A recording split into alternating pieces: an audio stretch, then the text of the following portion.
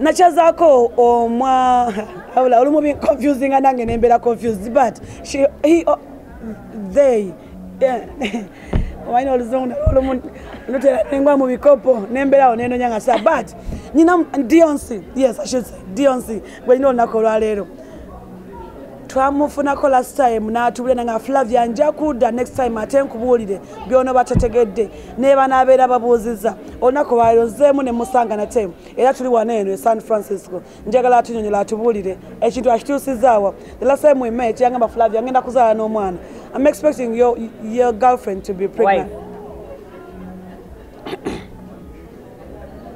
Oh, you married her, right? Yes. Gold. Yeah. You married her. Yeah. Deyonce.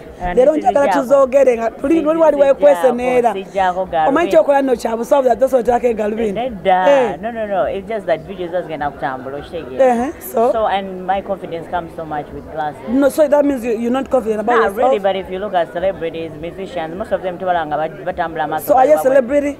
Yeah, I am. You are? Yes. What makes you one? I'm just naturally a celebrity. Wanji mama. Yeah. Wanji mama. Oh. Papa chuli Wanji tata. Kati oli tata. Naye Deyonce mononese nnyo musi. Soko babuzeeko. Bana mje baliko mwe namba tumira amanya nze Deyonce, the one and only. Katika nkubuze mu passport yo mulimu manya ki? Mulimu gold. Deyonce gold. Yeah, mulimu D gold, see Deyonce. Deyonce nalinji ko sanga nchali fame, nchambala nga Abawala. Okay. But now it doesn't suit me well. So naita D gold. D stands for what? You know, it was like a shortcut, you know, like more like Deyonce but D, you know. Ngo chege, right? You kinda Sinachtegera, make me understand. Okay, Deyonce. So I didn't want to go full. So nengamba D, like more like a shortcut. So D kind of represents masculine or something like that. Wanji mama. Kati botu ku airport Uganda bagamba oti. Arena chemba gamba passport ye yamanya na gachusa no mu America gonna. So tuna chibagamba. Tuna chibangamba. Obagamba nze Deyonce. Nze D gold. Yeah, atika try na America ngala bochimanyi. Yaleta ko like obokola uteka ko like license obabiki. You don't have to be a female or a male. You could actually do non-binary. You can ignore, yes. Yeah, so whereby people can't really specify be like on omukazi on omusajja, and I kind of like that. So are you okay? Like, are you happy? More than you've ever imagined. The last time I had you, nali confused you. Ngamba kuite they. I think a sister wo mimi ngamba. Chebamita she, bamita he. Nembera confused in between that. So right now, since I'm on male hormones, I actually prefer being called male pronouns. Like that makes me more happy. I don't mind being called she, her, but sagala muchala, nyavo, madamu. I don't like that. That really triggers me so much. Why? Because it just doesn't suit me, doesn't really connect with how I feel. You said you're on male hormones. What's that? It's like male hormones, inject yourself with male hormones. I inject myself once a week. Because I want to feel like a man. You want to feel like a man? Yes, I want to feel like a man. A lot of things. Like my voice has deepened compared on how it was before. Like I have little chin hair coming. Like I have a lot of hair on my on your body. Yeah, on my body. I actually changed how I think, how I view things, how I represent myself, and my sexual life has also gotten high because men naturally they are horny as fuck. So definitely. So you also like them? Definitely. You cheat actually. No, I don't cheat. No. You cheat. No, I don't. You do. No, I don't. You went to Uganda and proposed to another girl, leaving your wife here. Yes, let's talk about it. What happened? Flavia Bandoga. Bandoga. Honestly, Bandoga sijja kulimba ge mazima. Bakolaje? Bandoga, abana begana baloga. Bakuloga no bachi. Bandoga nga byenkola sibitegeera naye kati natereera. Lindako. Bwatugende bakuloga. Bakulogesa aki? Ate namanya langira birawo ng'ebintu byekola bwekozi. Ng'ogenda ku vivi.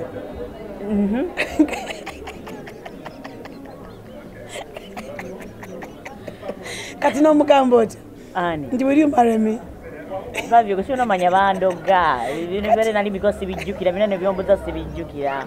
Bandoga. Kati dogo lyako gwako. Eryanzi gwako. Kati noteera mu line. Tokyabiddamu. No, never. Mama amwetondera. more than nekati nchetonda. Nekati nchetonda. Naye mwana gwe. Katika nkubuuza. Hormones was standard. Hormones nzibadeko for like a year and a half. A year and a half? Yeah. So you feel muli or choose? Yeah, every single injection and choose how I think, how I view things. Abawala engeri gye balaba mu ebintu engeri gye babira mu siwe mbiraba. The way I kinda, it's different. Man biraba like a man, you know what I mean? How does men view things? Like literally, like your worries, Flavia, your worries are not gonna be my worries. You're gonna, you know, like it's different. I don't know how I can explain it, but how I used to be before is not how I am right now. How I view things, how I carry myself is not the same way. Like literally, hormones changes how you view yourself, your social life, your sexual life, everything. It does change everything. Now ulako ka video ngo gabane kati ndia nnyo obo ebintu bino byendiko bindisa nnyo. Olya nnyo because obviously you know you have the male hormones, so olya nnyo, you know, because of you know kulya, you know, I'm building muscle and stuff, you know. Okuba echuma. Oh yeah. Ofachina ye. Tewali chenfo manyi buno bulamu bwali short. You know, I want to live my best life, and to me feeling like this is really, you know, how I want to feel. And buli muntu nakalero ka Flavia gonda byebukulu. But abantu bamanyi kuva buto, they knew I hated the gender I was born in since childhood. But you tried so much. Walase mwangamba kola surgeries eziwera. Yeah, nagesa ko kweyagala ng'omuntu nenkola buli kimu to be the perfect woman, like neyagala ng'omukazi nene bigana. You understand? And honestly, everyone sees that. Like my family. No, nobody sees it. Okay, no. But nobody sees it. Okay, nobody sees it because you don't know me. You don't know me on a personal level. But if you knew me on a personal level, you'd actually be happy for me where I am right now. Because memula bintu ya social media nemula abantu nga basanyufu neto manya chiba inside. So wabanga akugamba mbu. Are your friends happy for you? Everyone right now is happy for me, and who's not, I also don't care because this is my life, and as long as I'm happy, that's what matters. You don't care? Not at all. Nakulaba wagenda ne Uganda ni mwana gojoga. Wagenda Uganda yambale kanzu, no sako ne koti. Atwali naloze ganyambale gome sinze no nali mubaseba basizo okugabayo omugoli. Nalina okwambala kanzu. Ani ali afumbirwa? My sister. Kadde wali mugwe wali muko? Yeah, fra jana ngafa abako, ne tata wange yaliwo. Kati ngoli muko? Of course. Bakuwa enkoko?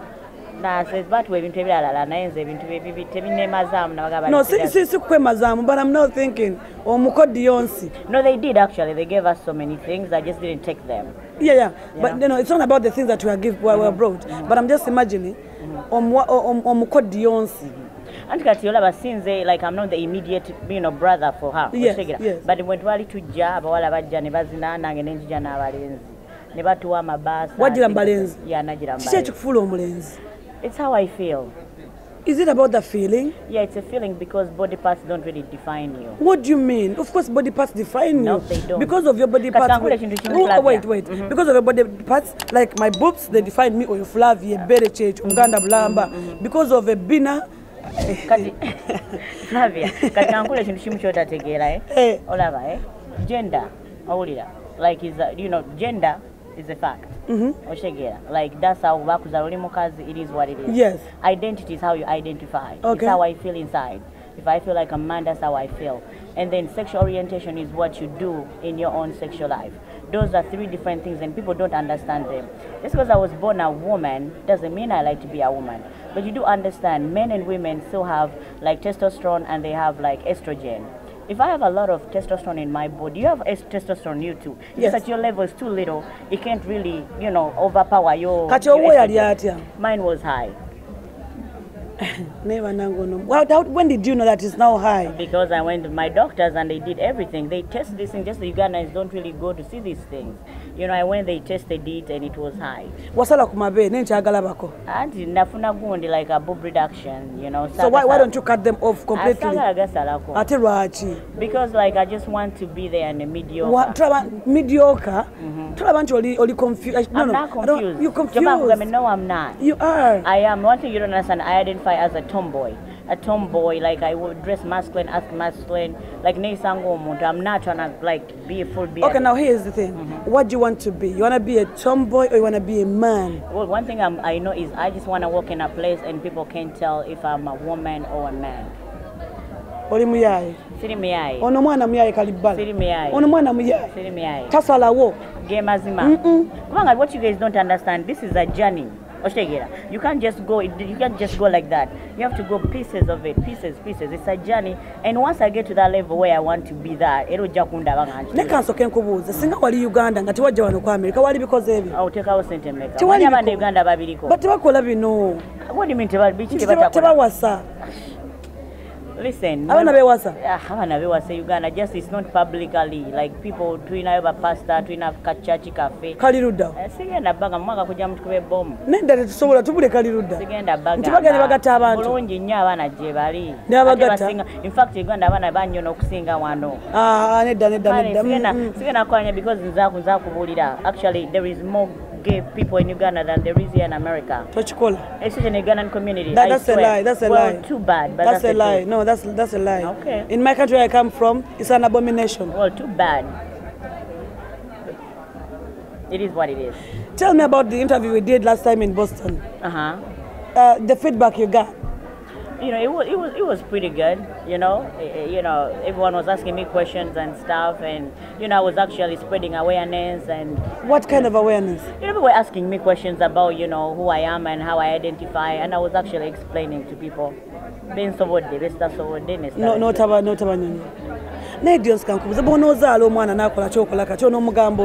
that would be a dream come true. What? Yeah. Honestly, by the man that do mwana njega mwana muwala era tuli processing mwana muwala, and if anything mwana ngi turning out nabo msias. That's what I want. Kwa sagala dealing n'abasajja. They don't bring you nothing besides headache. But then why are you processing a girl child? Yet ngoyagala abede mulenzi. Ati njaga neda ngambe njagala turning abenga yagala bawala. Ngate muwala. Yes. What do you mean processing? Okay, so for the fact that we're gonna make a baby, so bagenda kujjamu ejjiri yange mukazi wange alisitule, and then after that bagenda kukola X chromosome ne Y tugenda kukola nas X zokako twagala muwala. So we're not gonna get a boy, we're gonna get a girl. So yeah, it's a process. It's a process. Mwana jenga alina gwe noli. Omnedo mwana agenda kuba nze ne dona. Then Noli na yaba mustudde. Wait a minute. Bogenda fune kugwe. Ejjiri yange. Ne dona omulala. Atali mukyala wo. No, kubanga spam fertilizing ejji. Kati gwono okoze mulimu ki? Ejjiri yange lyeri. Ate mukyala wo. Anti yagenda kusitula. Sheza talinaako kyakoze. Okusitula munne kyalo. Anybody can kusitula. No way. Anti dal katato yagala nte wa that's but katwa mukyala nge wasitula nge ejjiri yange. We've all played a part to bring the child into this world. Look here, Deyonce. Gwe ne Kalibala muyinza okweyagala. Ne mugate gwe toyagala kusitula mwana ne Kalibala tayagala. Ne mugaka tufune Flavia tusitulira omwana. That doesn't make that baby mine. Anti gati gwe chota tegera you don't understand for already been trying digging am science. The fact that your mwana agenda kuba mulisa, agenda kuba everything ali connected. Your mwana agenda kubera nga ali synced na ye. Ne surrogate omwana aba mulisa era aba munywesa na buli kimu. Anti fetwala abanga the best way. Fact that omwana taba uwe. It doesn't matter. We are married.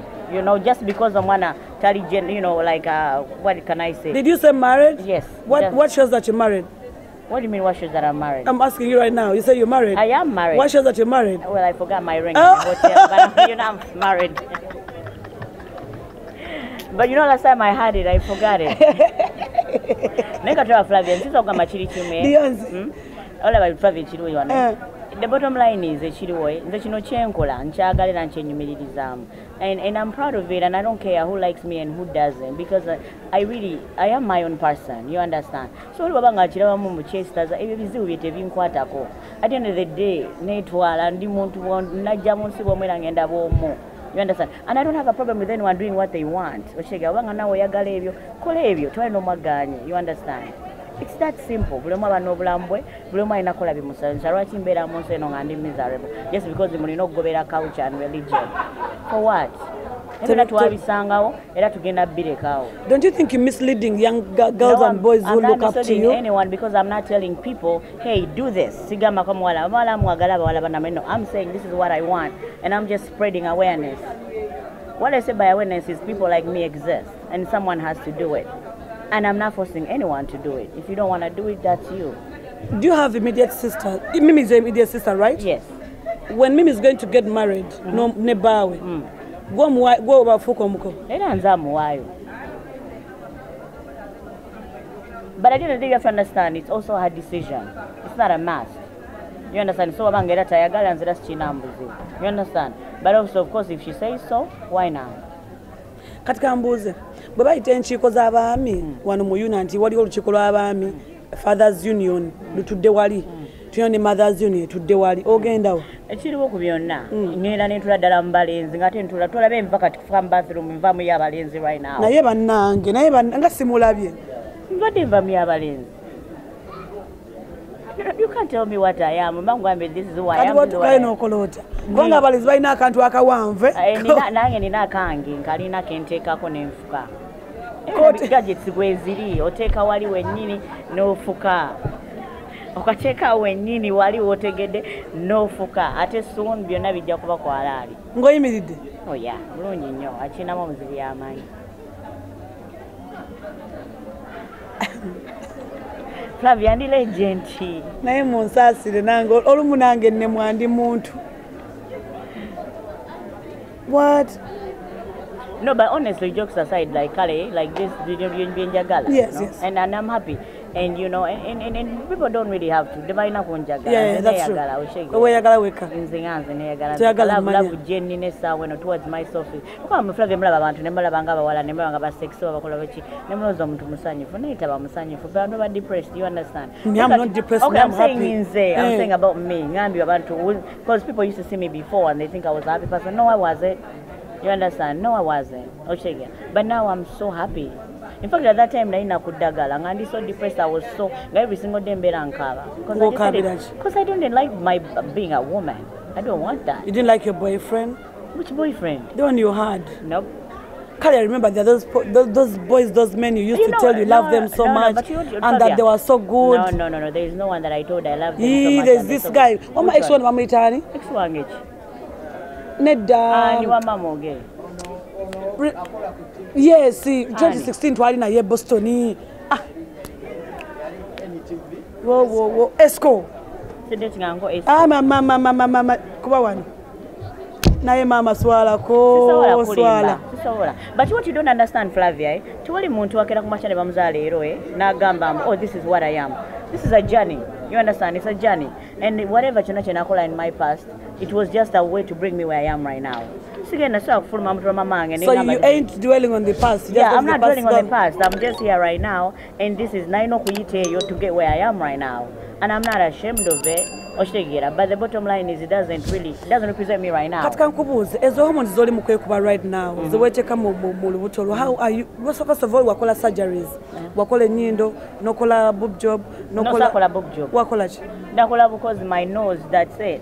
And the cut off your breast, right? Yeah, right now, but they no tummy tuck. Bowel suctioning on my boobs. Then no tummy tuck. Kati, I think I told you hormones. Yes. In future, I will not collect it because when they do things like they're just removing fat. Fat is just fat. That's what you think, but you might get God forbid. Let me tell you something. I do a lot of research, and I do a lot. Look, we also do research, and even those professors about what they call research. Now, somewhere, balimbamu. And right now, future. Right now, right now. So it's not just a future. Yeah, but I don't think there is anything wrong because hormones they are just natural hormones. It's just that I'm enhancing mine. As simple as that. When I hormones they are just on a little percentage. It's just the much you have is what determines female or male. Ganda wange chikonde namuyeyeda. But anyway, besides that, my wife really carries herself in a respectful way. Simuntu w'abantu teyemanyiza teyesembereza. Ekyo tebamukwana. You know, manyi omuntu si omuntu we putting out there for it doesn't mean you not putting out there. But I'm never mukwana because I mean she's beautiful obviously and ngemba nomukazi gwe batakwana ngamba chichino kye nafuna. Okay. So baba mukwana nange chinsanyusa, but besides that, you know, she's not the kind of person that she's so composed and very elegant, you know. How is Mimi? She's doing good. She's doing good? Yeah. When you get to see her, when you call her, tell her I send her my greetings. I will. Congratulations to her. She's got a baby boy. Yeah. Wagenze mulabako. Nagenda ne mulabako. olimba sinakulaba ate kati wandibadde olowooza nze serumu sirikoodinga kati lero nedda nyabo nedda sebo singa nabirabye edda nze nina akamoli kange wendi nina kamera yange mu nyumba ya mimi singa nakulabye edda. No, I did, I swear. You did? Yeah, I did. Wow, kati mwana anakuyita atya? By the way, nzaba nasibaka ka kintu kyonna kyakumpita. Mama muto. Ngani gwayita mama muto kudirwe. Anakuyita kojja. Yeah, naye era mimi abaana babagamba bampite uncle, so she already knows the drill. Deyonce tusibule. Flavia. Olumubenzi gwako. Tusibule. Basibula batya? No, kyoyagala kyoba otugamba. Kyoyagala kyoba otugamba. Anyways, just yembali njagala okukomekereza wano is buli omu akola ekimusanyusa obulamu bwa kiseera as long as you're happy, that's what matters. Live for you, not for anybody else. That's it. Osigadde gwe? Osigadde nze Deyonce omubwati. Mubeere bulungi atakumira mpeera tubaagala nnyo subscribing liking commenting ate munango sharing. Till next time. Bye bye. Njakuza Deyonce ng'ozadde. I need to see. Yeah, next year. Next year. Yeah. Ogamba next year mpazwa nga yagenda ozaala. Mbisobya omanyi. Njagala nguze nkulabe mukazi wo ng'azadde. Yeah. Kale nyabo. Kale sebo. Oh sorry. Kale sebo. Atakumira mpeera abantu mbeere bulungi. Mwera.